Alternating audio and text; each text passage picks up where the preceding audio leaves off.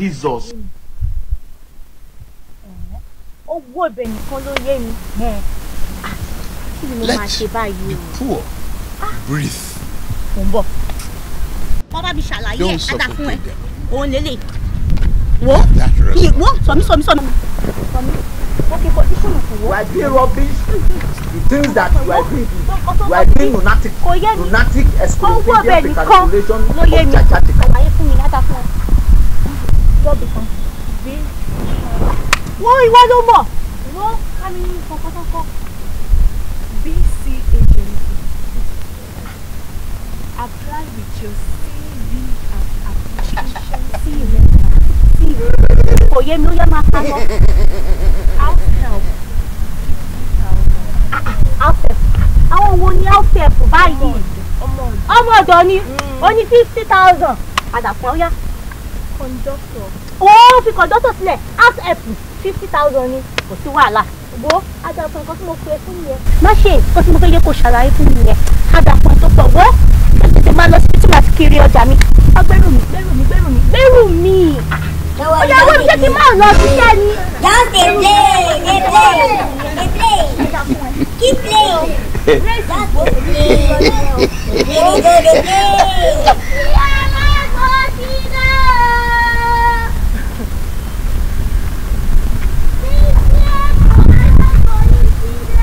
It's very funny. Patience. Going to apply. My father, as I embark on today's job, any customer you bring for me, oh Lord, he shall be a good customer. Now, customer that I will say, you should pay 20,000, you go pay and sharp. In the name of Jesus, any power that want to bring me bad customer today, any power that want to bring me bad customer today, die by fire.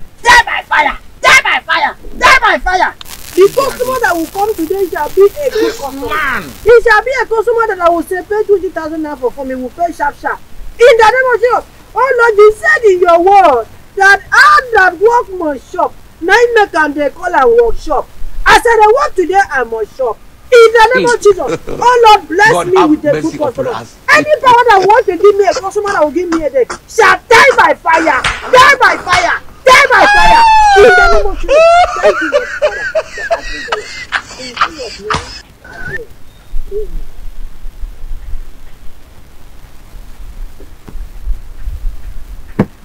Oh Lord, I don't know how to walk. Bless me.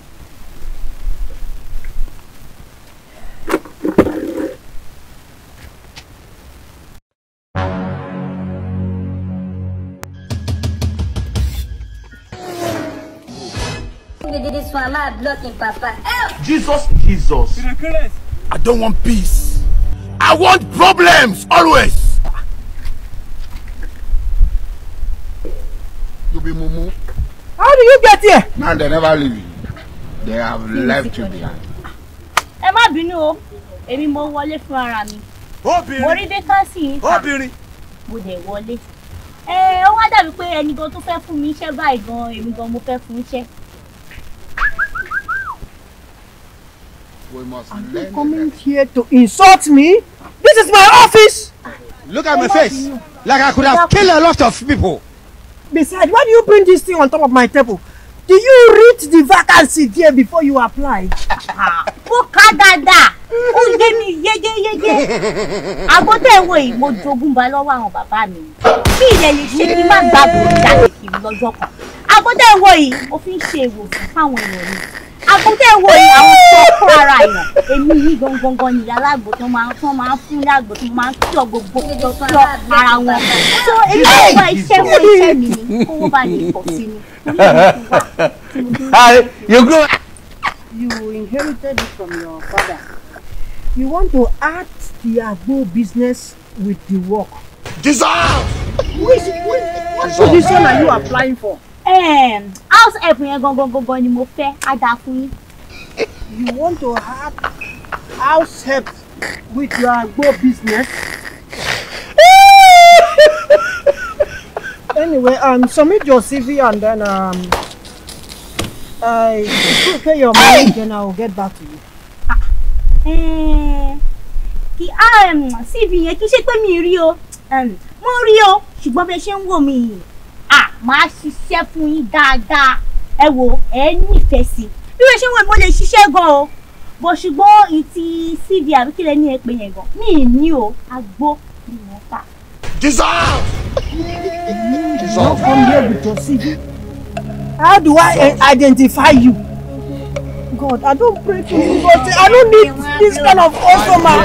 I need a better customer. Oh Lord, this one a better customer.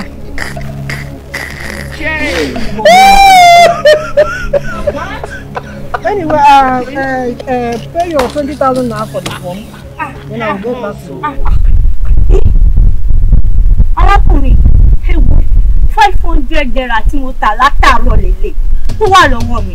Okay, ẹ mọ̀ kọ́ tá a máa ṣe báyìí. Ẹni ẹ gba 200, kẹ́ fún mi ní ṣéǹjì 300 naira kí n fi lè fi jẹun. Ṣé ẹ wo, tẹ́ bá ti di pé fún mi ṣẹ́, ẹ kàn yọ 20,000 naira. Ṣé CV àbí kílẹ̀ ní ẹ pé owó CV kẹ́ yọ ẹ gbà ẹ ṣe. Not be juju be that. With 200 naira to pay for form that people are paying 20,000 naira for. Náà ni mi ò ní fi ẹ kàn gba 200 ni 200 ni o. Before I close my eye and open, please disappear from this place. Ṣá tí wàá ń jà báyìí kí ló dé ìdèbí sọ́lẹ̀. Are you still there? Kí ló bù mí jẹ? Are you there? Torí pé a ní ẹgbà 200 yìí. Ẹ má bínú. Nigeria is not for Charlie. Samson! You go. You allow this kind of person to come inside here. What nonsense? Hey, I didn't need this kind of person.